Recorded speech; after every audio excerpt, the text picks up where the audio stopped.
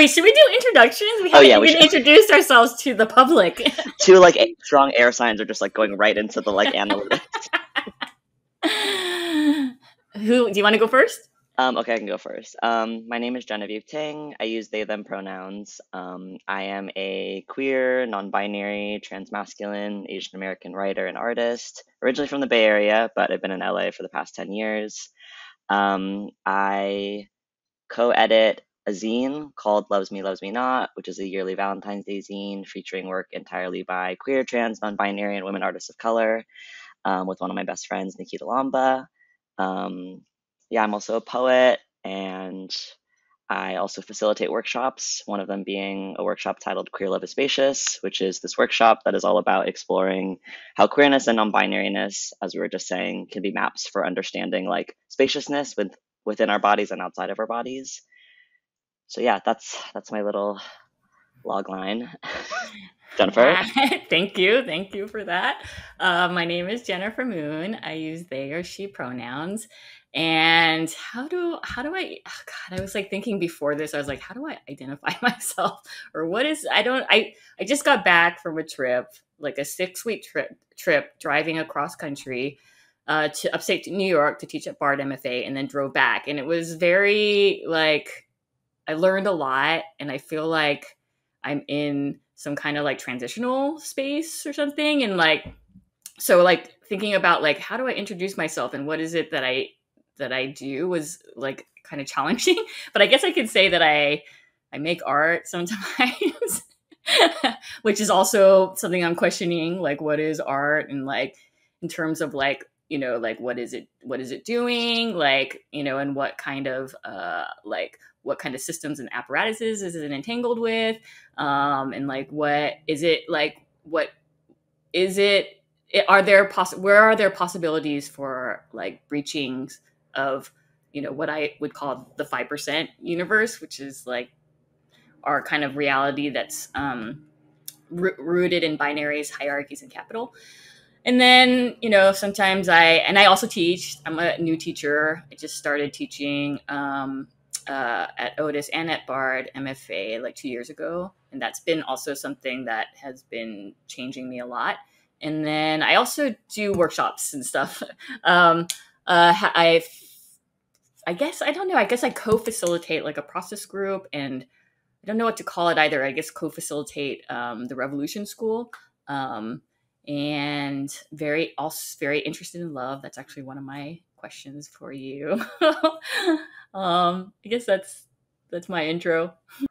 I guess, I mean, I kind of just wanted to ask you what love is, but maybe that's too broad. And then also like, do you think you're good at love? Because I think I'm very bad at love.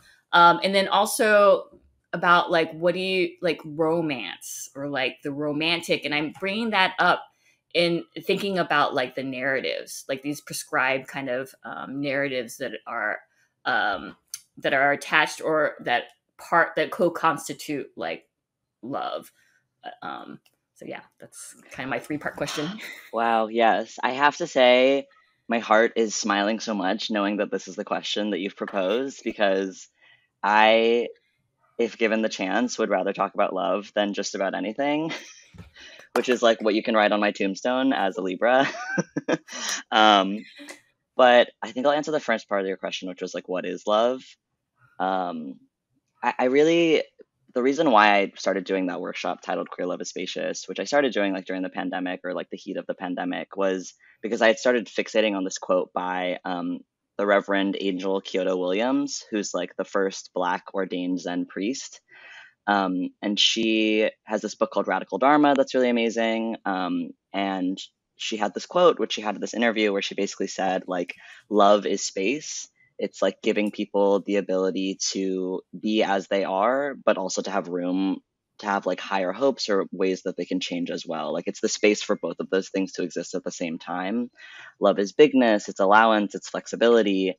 And as soon as I saw that quote, like I just marinated in it for months. And like once I thought about space, like all of these things kept coming to me. And I read Hope in the Dark by Rebecca Solnit, and there was like ideas about hope and love and change that were kind of all morphed together. And I also read Braiding Sweetgrass, and like I don't know, we could spend a whole separate Pride Publics conversation about just braiding sweetgrass. Um, but yeah, I think love for me is space. Like it is the spaciousness to let people be as they are. And it's also the ability to change. Like I was just journaling the other day that love is letting each other change and love is letting each other transform. And I think that so many times people can kind of fixate on the idea that love is like a static thing, or once we reach a certain pinnacle of love, like romantic love, or like, love that's within a marriage, or love that's within like a certain version of societal expectations, like that is then the plateau that love lives on. And I think that we forget that love is like an alive and fluid thing, and it changes because we're constantly changing. Like all of our atoms and molecules are moving around and dancing, and of course, love will change. Um, so yeah, that would be my answers to the first part of your question. What is the second part? Are you good at love? Uh, Meaning like, yeah, like how yeah, like in your kind of romantic, or I don't know, that's the third question. So the intimate kind of, I don't even know what to call it anymore. I mean, there's so many yeah, different forms of love. And right. it feels weird, right? Or it feels in this kind of transitional mode that I'm in, and we're kind of like questioning these kind of narratives and these kind of words that we use to describe love. I guess I'm talking about like a what how we would understand like a romantic, intimate, sexual kind of, and sex meaning like could be also like asexual type of, relationship too. Absolutely. So I really like you sort of breaking down that question and unpacking the different types of love and the different like textures of love, and romantic love versus like platonic love or familial love and stuff like that. And for me, I really try and practice the idea that there isn't a hierarchy that exists in love. Like the same amount of care, attention, and sort of devotion that you would prescribe to one type of loving relationship should then sort of color all of your loving relationships, because love, like I was saying before, is so like animated and it is so alive. Um, I would like to believe that I am good at love, and I think saying that has less to do with ego or like success and more to do with the fact that I'm so deeply guided by my heart, and I'm so deeply moved by what love can feel like and what love can do to a person. And I really ascribe to like the bell hooks definition of love, which is that love is like the only like revolutionary action we have left, and the true purpose of love is to transform us. And when I think about that and I look at my life and the fact that I am a person who has changed, like in my gender and in my performance and in myself so many times over and over again, like I have had this like relentless pursuit of transformation. And that is because I love myself so deeply and I'm willing to let myself change. And so I think that when I look at my relationships, whether they be friends or community or lovers or loved ones or partners, like I look back and I'm like, I've always given so much. Like I've always been willing to open up so much. And I've been willing to love so much, no matter what. And yeah, so I'd like to believe that I am good at love, and I feel like love is very good to me in return. Aw. And the third part of the question was romance, right? Yeah. What do you think about romance, or romance, and also notions of romanticizing maybe too? Yeah. As a Libra, this question is delightful and triggering. um, so I tell my friends all the time, like I am like just a ceaseless romantic. Like I think that especially as a poet, and I'm sure you relate to this too, like I find the poetry in all things. And so I was just talking to um, someone I care about a lot who has a Libra moon, and they were just like, if any given day you give me like one pink cloud and like a beautiful breeze down the street, like, and I'll be fine. Like that, the whole day will be fine for me. Um, and I think I'm the same way. Like it takes very little for me to just be like so moved and so drawn into like the romantic sweep of the world. So romance, I think, is really essential. I think that beauty is sort of a birthright, and in any given day, like you should be able to find the beauty. Everyone deserves to have beauty in their life, and everyone deserves romance. Like I don't think it's a frivolous thing. I don't think it's a superficial thing. I think beauty is like innate and organic, and we need it to survive.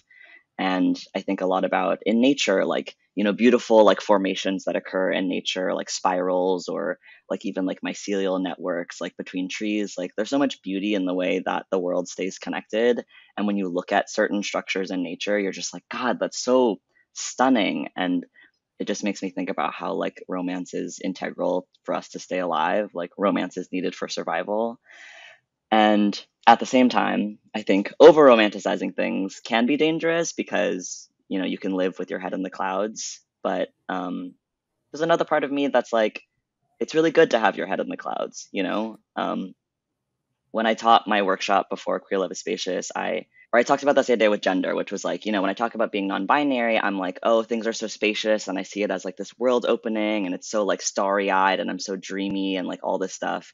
And some people might respond to me and be like, oh, you're such a starry-eyed dreamer with your like head in the clouds, and blah blah blah. And I thought about it, and I was like, somewhere along my ancestral line, within my lineage, someone had to be a starry-eyed dreamer, and that's why I'm here. Like the Mm-hmm. reason why I'm alive is because someone in my body's lineage had a romantic notion that they wanted their life to change. And so then that's what happened. So like we are the living embodiment of romance that has lived in the past coming into fruition now. Oh my God. Thank you so much for answering those three questions. I feel like you just gave me and everyone like so much love right now. And I feel very um like revitalized or something. Like I was like afraid that I was kind of losing my faith in love. And also like really questioning notions of romance and romanticizing, but how you talked about it, especially how you described like there must have been somewhere in your lineage someone had to have romanticized or had a romantic vision to transform, like, so thinking about romance and romanticizing as a transformative like tool or a force is really beautiful. I love it. Yeah, thank you for asking those questions. I don't know if you ever get this way as like an Aquarius, but like I feel like I understand myself better when I'm like talking out loud and like parsing through the ideas. So even as I was answering this, I was like, oh yeah, I do believe that. Like, oh right, that is what I think. Yes, So thank totally. you. Thank you. Wow, Yeah, that was so amazing. yeah.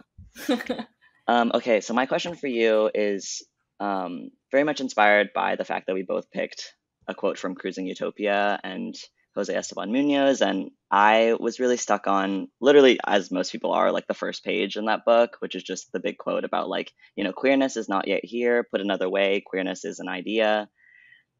And I've been thinking so much about possibility and like the future and what does it mean to like orient ourselves towards the future. And I feel like a lot of your work thinks about the sort of like space beyond the current one we live in, whether it's like outside of a binary or outside of an idea or outside of words. And hearing you also talk about how like Braiding Sweetgrass and some of the other texts you've been reading have been sort of filtering through that as well. So my question is quite simple, but I feel like knowing any Aquarius's brain, it will go in many directions. But what does simple possibility look like for you? Look and feel like for you? Oh, one thing that I'm learning, because I'm very heady, and maybe it's Aquarius thing, maybe it's also a Virgo moon thing, maybe it's just also a Capricorn thing, I don't know. I'm super heady in my like super analytical. It's very comforting to me. So I've been trying to get more embodied, and I just took like a somatic class through the resilience toolkit, and like also just got like a somatic trauma informed practitioner, a counselor, not a therapist, which is like another thing to talk about, like therapy versus like coaching or practice, but that's like another topic. So I've been trying to really feel my body, like, and I'm also pretty I think cut off from my body in a lot of ways. So like when you ask the question of like, how does it feel? I started thinking about my trip that I mentioned earlier. And one of the things that I was learning or paying attention to was how I felt like in the different places as I traveled through the US, and what places and environments and landscapes I felt really good in, or in meaning like feeling kind of like alive, or like feeling expansive, feeling like me, whoever I am, like extending beyond like my physical body and feeling like connected to the environment. And I think that is like a really simple way for me to feel a possibility. Um, and I like, yeah, and it has been very like, I was, because I like to complicate things and make lots of diagrams and charts. That was like a very simple thing that I was like, I learned in being like, okay, how do I feel in my body? Do I feel like expansive? Do I feel connected? And then through that, I definitely feel like possibilities. So that's feeling. And then look like? Yeah. Okay. So look like. Okay, I'm going back to my Leo rising. Because I always feel like I'm performing all the time and then looking at myself performing.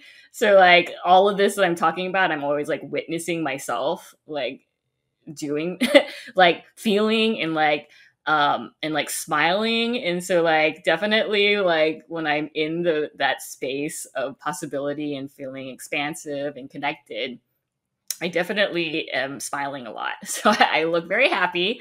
And I think also what it looks like is that I am more like interested. Like I'm without having to try in other people and the things around me and feel like genuinely curious. I think curiosity is also like a simple way for me to like of what like simple possibility looks like if I'm curious about something or someone or an idea. Yeah. Can I add one more part of the question? Yes. What does it sound like to you? Oh my goodness. Okay. Sound like you're really testing my All my the senses. embodiment. Yeah. What does it sound like? Oh, that's a really good one. Let's see. I have to think about this or feel. Maybe I'm trying to use feeling words. Got to feel into it. Um,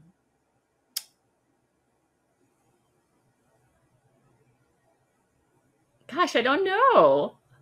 I think it sounds like where I'm at. Like I feel, yeah, like when um when when I'm feeling like the expansiveness and the connectedness that I talked about, and I'm feeling curious, and it looks like a certain curiosity. I think it sounds like wherever I'm at, like whatever the people, like I become more sensitive to the sounds around me, like the animals. Maybe I maybe it can also sound like a certain I don't know, like in terms of my body, like a feeling of like a heartbeat sort of, but like a longing, like a really like a in love kind of heartbeat or something. I don't Mm, know if that's like a sound or a feeling. I think it's all of those things. Thank you so much, Jennifer. I feel like I feel so I feel so much love honestly in this conversation, and like my favorite feeling also is just like my brain expanding as my heart is expanding. So thank you so much for this, and thank you to the One Archives for letting us do this. Yes, thank you. I feel the same. Like the things, how you phrase things. I guess it makes sense because you're a writer and you're good with words. But so much of throughout our conversation, how you how you phrase things or talked about it, I was like, yes, that is exactly how I'm feeling about this. And so even now, when you're talking about like the brain expanding plus the heart expanding, feeling that. Yay, I'm so honored. Thank you so much for this. Me too. I'm honored too. Thank you.